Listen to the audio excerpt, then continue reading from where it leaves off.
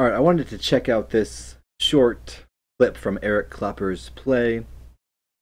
It is some of the more extreme and lesser known bits about circumcision.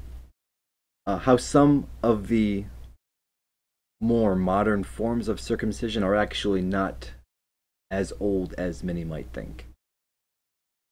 And how some of the more extreme forms and rituals involved in circumcision have more extreme consequences. Yeah, we're going there. Now, Leonard Glick does a great job of summarizing circumcision in ancient Judea in his book. He says, in summary, the father offers his son's foreskin as a bloody sacrifice for what may have been a substitute for child sacrifice.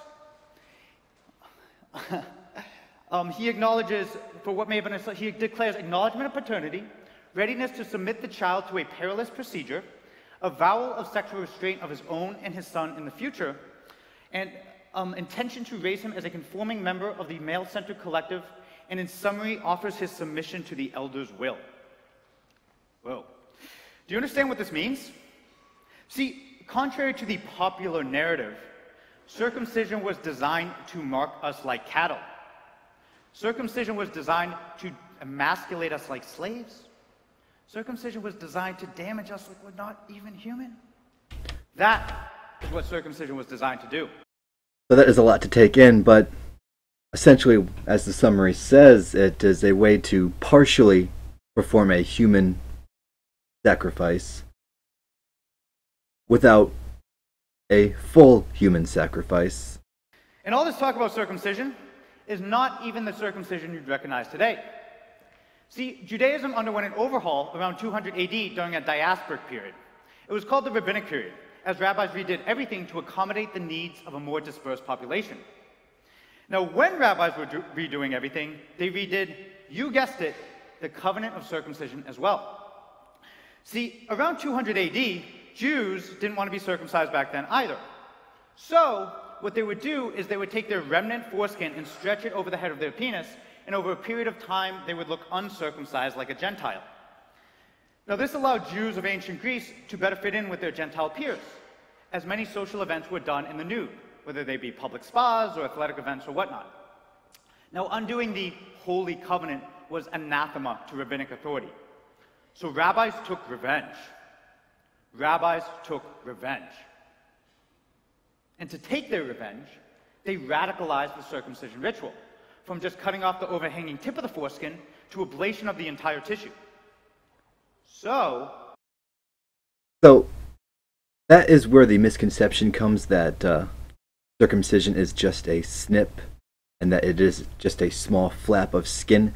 That may have been more accurate for more ancient forms of circumcision, but like Eric Clopper is explaining now, more modern forms of circumcision are complete amputation of the tissue. the new circumcision ritual, the one that stands to this day, goes like this. And it's called the bris milah, which means the covenant of cutting. Sounds like a lovely thing to take your child to. Now, the first stage, which used to be the only stage, is called the milah, which means cutting. And here, the ritual We're going to have to censor some of this. Will amputate the part of the foreskin that extends over the glands. If we take a look at this picture, that first dotted line is the original milah cut. And if we take a look at this picture, here's a moil cutting into the flesh of a newborn's genitals. So I'll leave a Now, link second to the stage, description which was enacted as an act to the of original rabbinic video revenge, that I found is on called YouTube. pariah, which means But tearing. And here, the yeah, I'll ritual take care of all circumciser will this. sharpen his fingernails and shred the infant's genital mucosa. If one shred of genital mucosa remained, it was deemed religiously invalid. And if we take a look at this picture, here we can see the modern-day pariah cut, where the American medical circumcision is modeled after. As we can see, it's about an amputation of a half to a third of the external genitalia. And here we can see a moil using his sharpened fingernails to shred this infant's genital mucosa. Now, this baby doesn't look like he's having a very good time, but I could be wrong.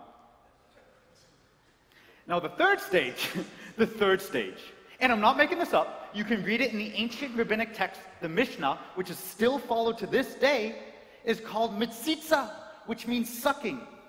And here, the ritual circumciser, after he shreds the infant's genitals with his fingernails, will take the baby's red, raw, and bleeding penis and put it in his mouth and suck on it. Now, this is a modern-day picture of a mohel performing mitsitsa on this baby. He looks like he's having a great time. I'm not so sure about the infant, but again, I could be wrong. I could be wrong. Now, if these seem like extreme acts of sexual violence to you, that is because they are, and they have real consequences. Here we have a baby who has contracted herpes after a mohel has performed mitsitsa on him. Now, this baby is effectively brain dead for the rest of his life because this mohel was satisfying an ancient act of rabbinic revenge. So this is some of the, I'm going to stop it at that point. This is some of the more censored bits of circumcision that is not talked about. It's where a lot of the modern misconceptions come from, and it's a lot of the far more extreme damaging parts that are just completely censored from society.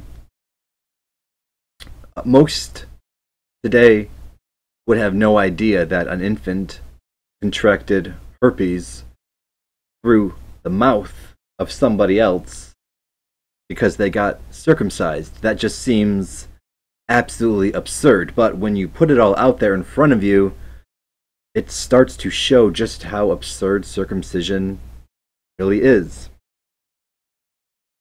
So seeing how Bris Milah is only 200 AD years old, and the extreme measures of metsitsa, I'd like to know what everybody thinks about these in the comments.